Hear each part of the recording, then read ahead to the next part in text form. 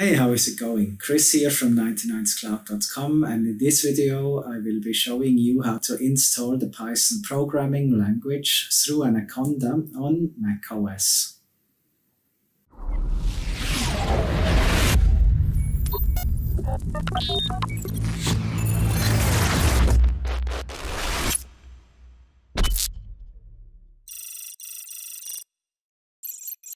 Welcome to this tutorial in which we will install Python through a tool called Anaconda on macOS.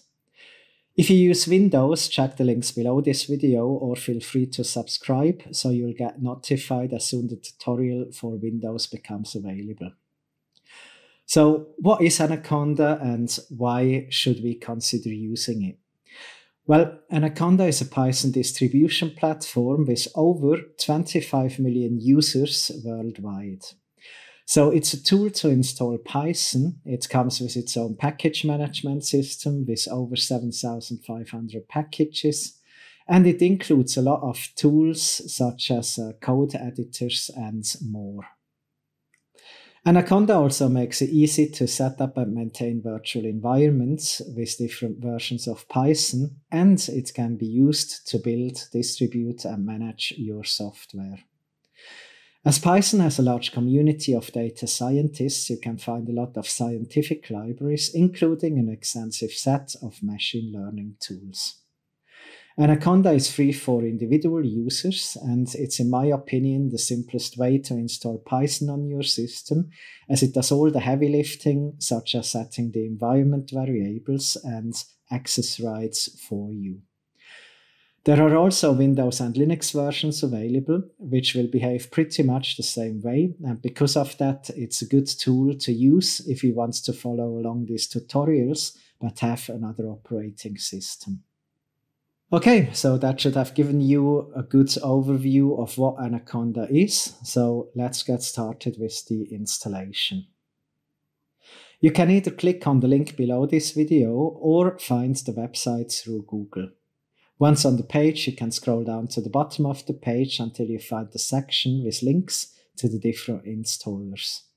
We will be using the macOS 64-bit graphical installer, so click on that link and the download should start.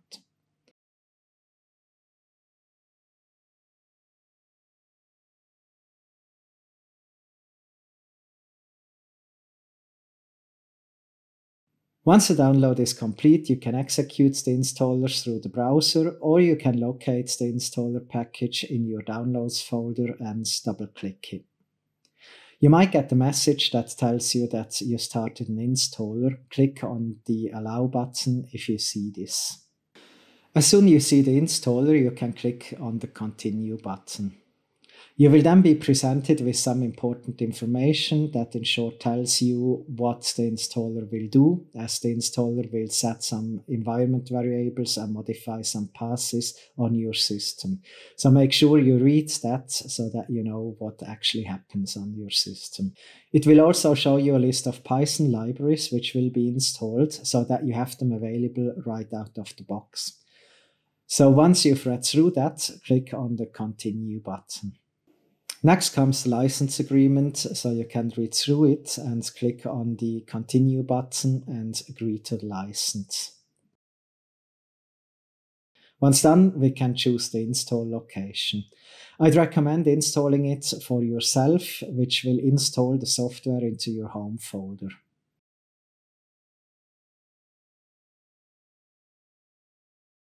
Then you can click the Install button to start the installation.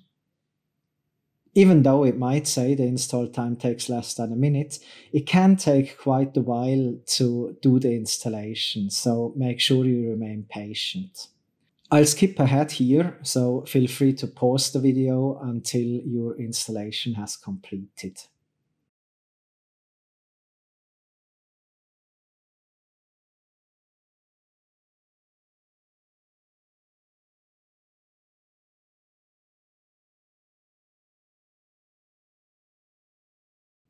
So once the installation is complete, you can choose the installer and move it to the trash. You can now open the Finder and take a peek into your home folder. You will see that the folder called OPT has been created, and Anaconda was actually installed into this folder. If you don't see your home folder in the Finder window, you can add it under the Preferences, but it's not really required that you do that, as there should be a link to the Anaconda Navigator if you go into your Applications folder. You can now double-click the Anaconda Navigator to open it.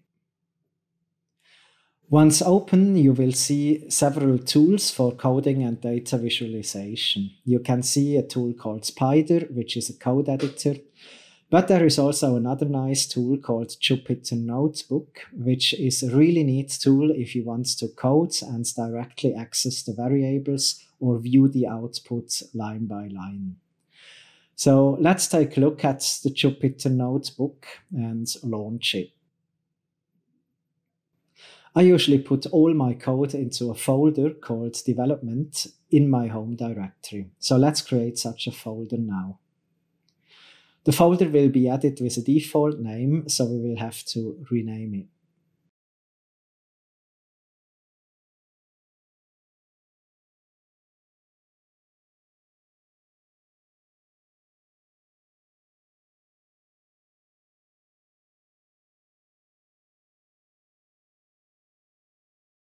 Now that the folder is created, we can create a Python file in it and check if we can run some code.